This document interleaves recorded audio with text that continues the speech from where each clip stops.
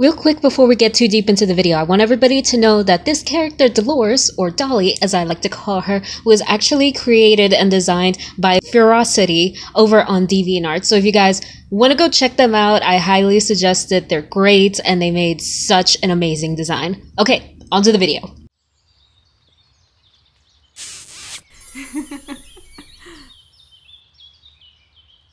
Good evening, ladies and gentlemen, guys and dolls. This is Purple Zebra back with another art video. Now this is, of course, another art style video in lieu of my 10 art style video I did a few months back, around the beginning of 2019, I think. I've been wanting to do this one for a while, and I was actually wanting to do it with 10 different YouTuber art styles, YouTuber artists that I actually do watch or that I know of, but I've been having some really bad problems lately with both my computer and my tablet. So you'll see probably a lot of times during this, if you see me taking long pauses, that's probably because I'm trying to fit the cord back in. But yes, this is another art style video, and I decided to do it with 4 main art styles because, surprisingly enough, when I was drawing out some of the art styles for the 10 one that I wanted to do, I actually found that like 2 or 3 of those art styles were very similar. And I'm not saying that's a bad thing. I'm not saying, oh my god, YouTuber artists have such similar art styles. I'm not saying that. But it's like, I didn't want to do things that were too similar, so I took like the 4 ones that were like the most different from not only my own art style, but from the other 4. So I wanted to do that just to show like how different they all are. And I decided to use the character Dolly, who just recently got designed by Ferocity, like I said, and I think she is so cute. I wasn't really able to get her whole dress in frame here because I kind of, how bad my computer and my tablets were giving me problems. I kind of wanted to make it a little bit easier on myself and just go for like a bust shot, but you know, I still think it's really cute. And I found actually surprisingly while I was drawing Dolly that I actually drew her to look a little bit older than Ferocity's initial reference. And I think that's simply me understanding that because she's supposed to be a pyramid leader in my story, Stardust, and all the pyramid leaders are supposed to be, you know, older people. They're supposed to be, you know, CEOs, essentially. And yeah, she could be the youngest CEO, but I don't want to put her in the same bracket as all of the other heroes, where it's like they're all around the same age. They're like 16 to like 22. Around there. Well, Siosuke's 23, but he's like the outlier. They're like 16, 21, stuff like that. So I wanted to make her look a little bit older, so I kind of straightened out her face a little bit more. But I think she looks real cute. And I really like the mixture of colors, because I would never think of putting like a very dark black next to orange and pink. Especially that jacket. Like when I decide to like do a full reference for her, I'm gonna have such fun with that dress that Ferocity designed. Now, one of the YouTuber artists I definitely wanted to try out was Lavender Town. I really do like Lavender Town's videos, but not essentially for her art style per se. It's not that I hate her art style. I like her videos more for their information. Like, she was someone who went to art school and all that. She knows how to put together a portfolio. She understands like how she understands a lot about character design. And actually, while I was drawing this and then kind of referencing it back to my own drawing of Dolly, I saw how much more this one was cartoony. Like, that's an easy thing to look at Lavender Town's art style and say, oh, that's really cartoony and stuff like that. But when you put it together with mine, which is more, I wouldn't say realistic, it's more like anime based, I would say. When you put it next to mine, it's like, you can definitely see where this character would fit into a cartoon, and that made me so happy because one of the things I've always wanted to do was to write my own cartoon. So that just made me super happy. And the thing I found the hardest when I was doing these other art styles was that I realized like one of the hardest things to do is that you don't have the control of the artist. So it's like your lines, no matter how similar you try to make them, will always look a little bit different. Like, there's something about Lavender Town's lines that make them look almost a little bit messy, but at the same time purposeful. Like, her lines aren't like mine where they're super thick and heavy. They're light, most of the time, they're really light, but then they're a little messy sometimes, especially on like the outside and stuff like that. And I couldn't get that kind of messiness to them that she has, and I realized like I don't have the same control that she has over my pen. So it's like it's really interesting to see that. But I think definitely the hardest thing to do with this one was to make all of the shading the same, because what she does is she shades everything on the form the same, like the same color and stuff like that. I don't do that. I just could not put the same thing that I shaded the hair and the skin with on the shirt because it made it look drowned out, and I'm like, I need a better color for this next time. But I was actually really happy. After I finished, I was really happy with the way this one came out. Next up is a girl on YouTube who I think really deserves more subscribers, and that's Dolly Guts. I think that's really funny how I was drawing a character that I decided to nickname Dolly, and then I went for Dolly Guts. Dolly Guts is definitely one of those people who I see how confident she is in her own art style. Like everything of hers, like the moment you look at it, you know it's from her. I definitely think with this one that I did not shade the cheeks enough. I think that happened with Dolly, Lavender Town, and the fourth one that I'm gonna do. But it's so difficult for me because, like, for me, I shaded them really darkly. But looking from afar now, you can see it's like you can barely see the red on the cheeks, and I'm like, dang it, I need to I need to stop pussyfooting around with that. I need to like shade darker.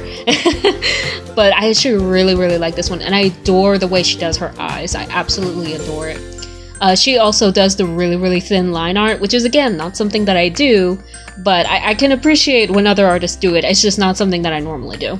And I really wanted to get that messiness that she has with her hair, like all the flyaways and stuff like that. I love the way she does her hair. It was just a little difficult because the hair is so put together, and if you see on my reference picture that I have to the right, she's got like the two pigtails that are like separate from the base hair that's covering her forehead or her face and stuff like that. And so it was kind of hard to get the shape of the hair right, and I don't think I got it too wrong, but not too right. It's like somewhere in the middle. And I also tend to make my mouth super small, so when she makes her mouth super small, I'm like, yeah, I do that. Next up is a YouTuber artist who I found about a year ago, I think, and I just love everything they do, and that is Dhactrix. And honestly, if anyone ever asked me, like, how do you shade with like just like black lining and stuff like that, I would just send them to this guy's page, because it is like the perfect mixture of like these really detailed lines and this like dark black shading. It's like comic book style almost, and I absolutely adore it. I love doing this one because I do like line art more than I like coloring, and this one was very line art heavy, especially with all the black shading that I had to do. And I actually muted most of the colors like a lot, because I noticed in a lot of his at the time when I was getting the reference images for this one, I noticed that in a lot of his drawings, the tones are very like muted. Like it's not a bright pop of yellow, you know, it's more grungy, almost like brown and yellow, as if it came from the dirt and stuff like that, you know? And I absolutely adore doing this one. It's definitely the standout one from all the others, especially with Lavender Towns and Dolly's looking more cartoonish, and the one on the fourth being a little different, and then mine. But it's definitely the one that stands out the most, and I absolutely adore doing this one. I think the thing that was most surprising to me were how simple the eyes were, because usually people like to add like a bunch of sparkles in the eyes and stuff like that, and I like a sparkle here and there, but it's like the eyes were so simple. And I think because it was a more realistic style, it wasn't like super realism, but it was more realistic style, and I just really like doing this one, so yeah. And last but not least is one of my favorite digital painters on YouTube is Honk. Oh my god, I absolutely adore the way this gal colors faces, okay? The way she paints the faces, it's just like, oh, I love it. And she almost every single time adds freckles, and I'm like, yes, thank you, I need me some freckles. I love freckles. They're like one of my favorite things. Like, on Dolly's original reference, the one that Ferocity made, she didn't have freckles. Like, you couldn't really see them if she did have them, but I wanted to add freckles because I just thought it would be really cute. And Honk is one of the only ones who like really adds freckles besides Lavender Town to her designs, and I love that. I wanted to spend a lot of time on the face because I feel like because I was actually watching a few of Honk's speed paints while I was doing this, so that I could kind of get a reference on what I should do and stuff like that. And I wanted to spend a lot of time on the face because she spends a lot of time on the face, especially when she's doing like single portraits. But at one point, you'll actually see this later on, but at one point I started doing her clothes and I finished it and then I scrapped it. Because I thought it looked absolutely terrible. The way it looks now, I still think there's something off about it.